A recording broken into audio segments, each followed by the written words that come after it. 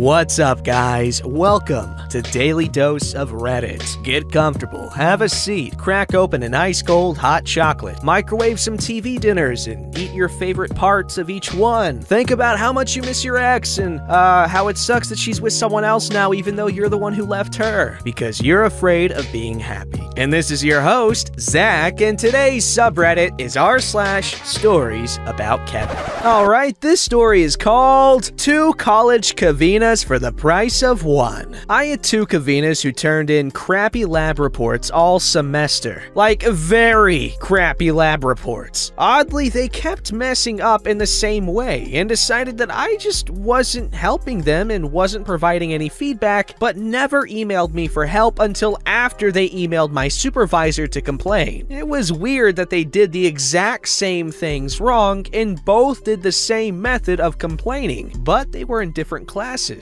My supervisor wanted to know why they were getting low marks on the reports and why I wasn't giving them feedback. So I sat down and explained why they were failing the reports. The following is a summary of a small number of problems they had. 1. Every lab report must have a sentence that states the purpose of the lab and can literally be as simple as, "The purpose of this lab is to..." Never done once by either of them. 2. Every lab report has to contain a table with the properties and drawings of the molecules used in each lab. No drawings were done for any lab, and they often just didn't include the table. 3. Certain labs deal with identification of unknown samples. Not once did they ever mention that, and their summaries never even used the word unknown or stated the identity of any compounds analyzed. 4. They had to draw several graphs for one lab and perform a few calculations based on the graphs. This was worth like 30% of that report, is explained in detail in the lab manual, the lecture, and the PowerPoint slides used for the lecture, which they have access to. I even took an extra hour to explain how to do this. They each had 1 graph out of 6 and no calculations in sight. The graph was done improperly. 5. They would mess up every calculation imaginable. Percent of starting material converted to final product? Oh, you mean dividing the amount of starting material collected by the molecular mass of the product from the previous week's lab, right? Calculate the theoretical yield? That's just the amount of product times the molecular mass of one of the solvents. These are taught in first semester chemistry. This is 4th semester chemistry. 6. Straight up not writing whole sections of the lab report required from day 1. 10 weeks and 4 reports into the class, they would still not write something required. 7. One of the data points given is the temperature range at which the compound being studied melts. It starts melting at, say, 120.5 degrees Celsius and ends at 123.4 degrees Celsius. This is done for every lab and explained in detail. They reported this data point as the masses of starting material and of the product. Apparently, MP stands for mass of product, not melting point. The mass of the product is called mass of product collected. It's located before the melting points in the data sheets, and the melting points are listed as degrees Celsius. You know, temperature. 8. One of them sent me a nasty email about me skipping class one week. It was Thanksgiving week. She lives in Plymouth. Yes, that Plymouth. My supervisor was basically shocked and asked why I didn't tell them to fix anything and why they were doing it wrong. Upon seeing the feedback I actually gave, she emailed both of them asking about it. Turns out they didn't even know they got feedback. Again, 4th semester chemistry. And every university class uses the exact same grading platform. And even after all that complaining, one-on-one Zoom meetings explaining lab reports in detail, and long emails detailing how to fix one report of their choosing to get a higher grade, they each didn't turn in their last lab report, stating that I didn't tell them the due date, which is always 1 week after each lab. And I constantly sent emails explaining the due date for that particular lab as being non-negotiable. They're both pre-med majors in the honors college. Oh, snap. Someone recently discovered partying. I hope they get it together, though. Oh. Sorry, I burped. Anyway, this story's called Kevin is Going to Get Rich. Damn, I'm seeing stars right now. I am a financial advisor for a living, and a lot of my business comes from referrals. I did business with a woman in her mid-40s, who then sent me her 27-year-old son's contact information as a referral. I should have known I wouldn't be prepared for this when she scoffed and said that Kevin needed some serious help with his finances. I agreed that I'd reach out to him. I figured maybe at the very least he'd do business with me later, or he would give me referrals too. Kevin and I agreed to meet the next week. He said he wasn't able to meet me that week because he would be really busy recording songs at the studio. Woo!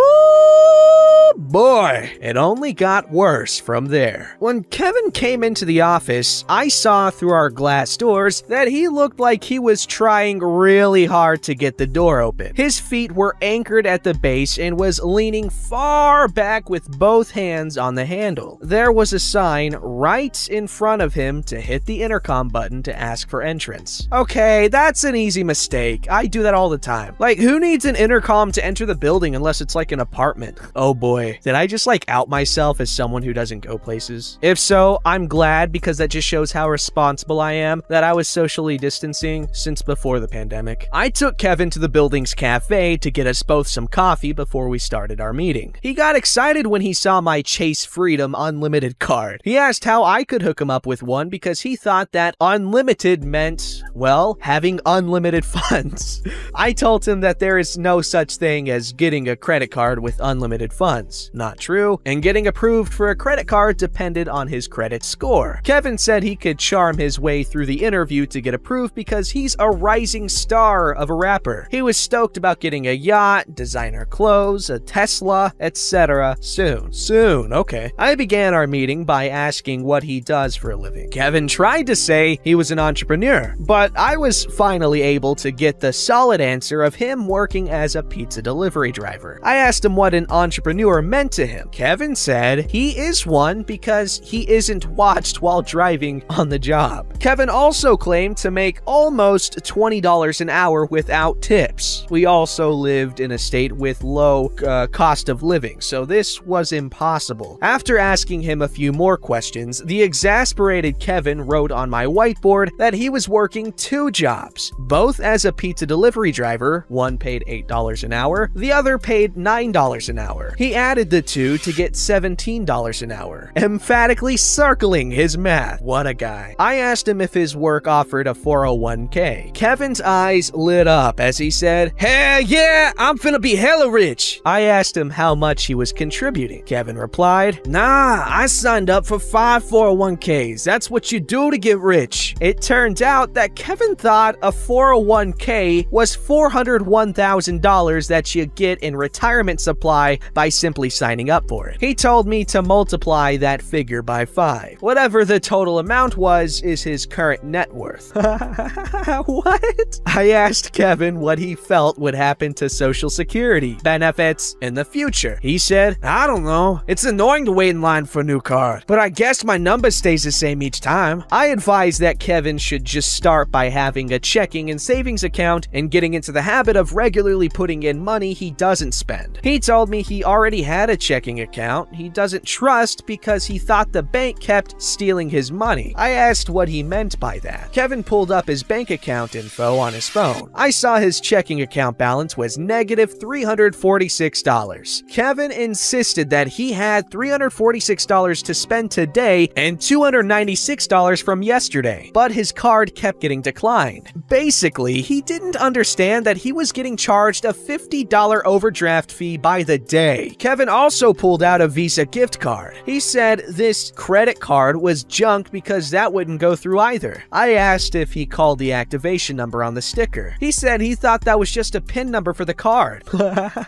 I love this guy. Kevin couldn't understand that his car was in repo status because he couldn't keep up with his $300 a month payments. He said he paid $300 to get his 2019 brand new Chevy Cruze out of the lot. He has it to drive, therefore he owns it, right? To end the meeting, I agreed to listen to a snippet of Kevin's rap songs. It definitely wasn't made in a studio. It sounded like he pulled up some instrumentals of current rap songs, blasted it through his car stereo, and recorded it all through his phone. He said to watch out for his SoundCloud account. It's blowing up. He had a total of 4 followers and 15 to 20 listens per song. Throughout this whole meeting, I could not correct Kevin. Kevin would fight me on every single thing I tried educating him about. I didn't tell Kevin's mother how the meeting went. She did call me recently telling me that he's a lost cause. She hopes he gets it together one day. Hey man, a lot of rappers are pretty bad at music and a lot of things. However, also a lot of bad rappers get rich and famous and lots of money. I'm not saying that all the rappers today are bad or anything. I'm not one of those freaking fuddy-duddies, but I'm just saying.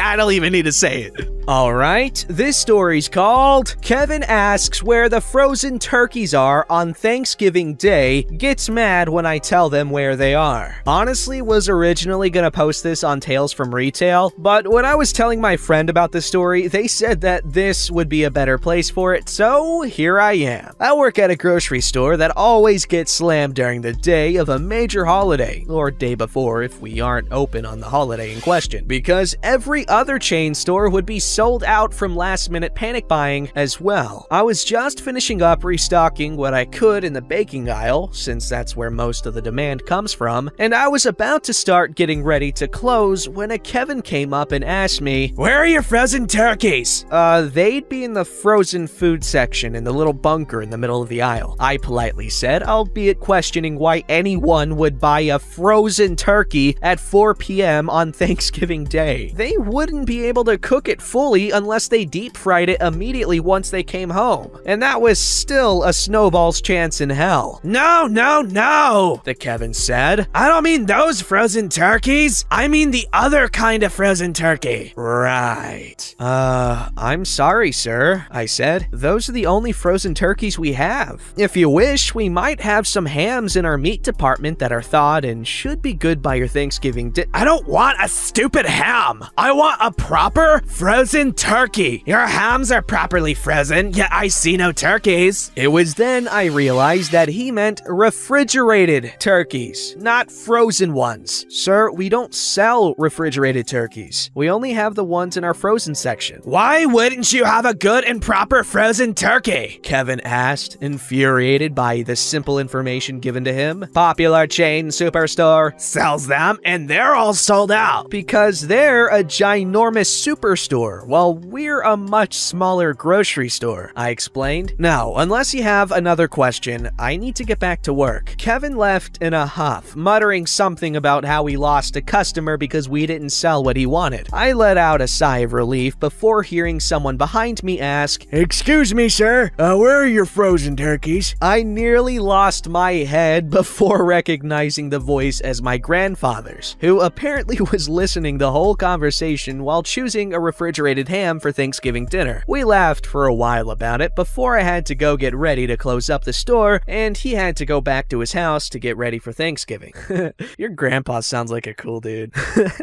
Freaking frozen turkey on Thanksgiving Day. Freaking Kevin's brain was a frozen turkey. Freaking turkey. Alright, this story's called High School Kevin. Okay, so I'm 22 now, and I probably will not forget this guy for as long as I have a decent memory of high school. My school was... it wasn't the best. In fact, we are one of the lowest scoring schools in the area, which probably explains why it was full of Kevins and Kevinas. But this guy was just something else. I had a lot of classes with Kevin at the start of high school, and for for some reason, all the girls had a crush on him. He apparently lost his V-card at age 10. I refuse to believe it because he was disgusting. One class we had was personal/social education. This is for things like drug talks, sex ed, etc. One day we're talking about our dream jobs. Now, we're like 13, 14 at this time, and unfortunately for me, our teacher put Kevin right at the front, next to me so she could keep an eye on him. We go around the room and talk about the careers we want. It gets to me and I said something along the lines of maybe becoming an animator because I'm good at cartoons, just not realistic trying. Then we get to Kevin. The teacher just gives a heavy sigh when she says it's his turn because we all know it's gonna be gross or stupid. "I wanna be a porn star!" he proudly announces with the stupidest smile. "I have the balls for it." So the teacher tells him it has to be serious. Fine.